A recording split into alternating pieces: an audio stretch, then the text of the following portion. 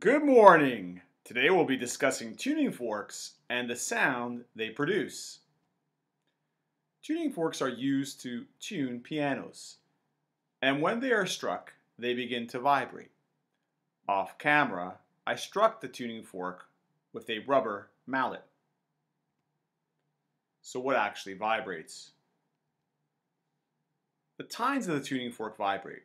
The tines are the parts of the tuning fork that I circled in a diagram. The tines will move outward, and then the tines will move inward. The outward and inward motion of the tines is repeated over and over. A single cycle is the movement of the tines outward and inward exactly one time. So notice on this tuning fork it says 1024. What does that actually mean? Well, in 1 second, the tines will move outward and inward 1024 times. Or in 1 second, the tines will complete 1024 vibrations, or cycles of motion. And so the frequency of this tuning fork is 1024 cycles per second. Frequency is also measured in the unit called the hertz. So this tuning fork has a frequency of 1024 hertz. The question is, can we measure it? And the answer is yes, we can measure the frequency. In a moment, we are going to play the tuning fork once again. And this time we are going to analyze the sound that the tuning fork makes using this program here. Notice on the x-axis, it states 2 milliseconds per division. And so the x-axis here is time, and all together, if we go from the beginning of the graph to the end of the graph, that represents 20 milliseconds, as every division is 2 milliseconds, and you can see it labeled there.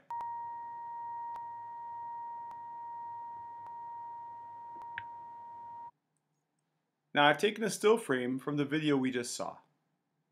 We're going to analyze this image and count how many cycles there are. Let's roll the video of the analysis. Remember, a cycle is one crest and one trough. So one crest and one trough makes one cycle. Let's count. One cycle. 2 cycles.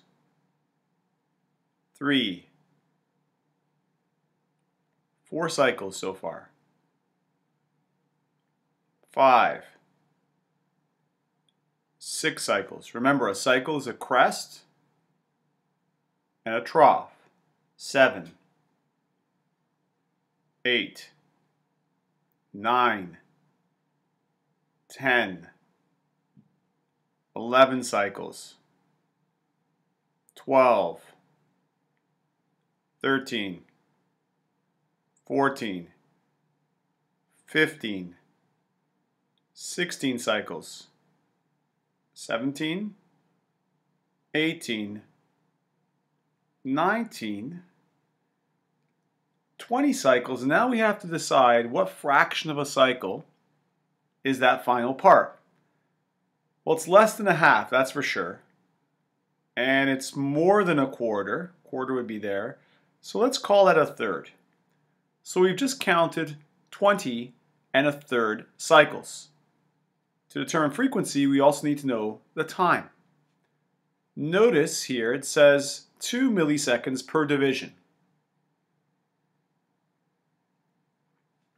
That means that from here to there, that's 2 milliseconds. So let's count the total time now. This is 0, 2, 4, 6, 8, 10, 12, 14, 16, 18, and 20 milliseconds. So we have 20 and a third cycles divided by 20 milliseconds. That's how we're going to determine our frequency today. So we counted 20.33 cycles in 20 milliseconds. Recall that a millisecond is 1/1000th of a second. So 20 milliseconds is 0.020 seconds. Calculating frequency. Frequency is the number of cycles over the total amount of time. We count to 20.33 cycles. Total time is 20 milliseconds or 0.020 seconds. And we get a value very close to 1024 hertz, 1017 hertz. And ultimately, if we look at the edges of the image, we had to sort of estimate the 0.33. And it was probably slightly higher. Now we're going to look at another type of software that analyzes sound. Notice on the x-axis it says frequency. So this time we'll be looking at frequency, not time, on the x-axis. Let's roll the video. Tuning fork, 1024 hertz.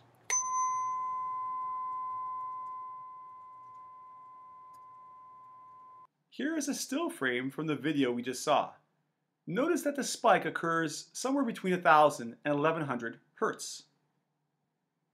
And in fact, if you look where my arrow is pointing, that seems to be a quarter of the way between these two divisions, between 1100 and 1000 hertz. So we can use this software to analyze the frequency of any sound, not just a tuning fork. And we'll see other videos that show this software in action analyzing other sounds made, including our voice and that of a stringed instrument. So I hope you've enjoyed today's video. I hope you learned something about tuning forks. Have a great day. Bye-bye.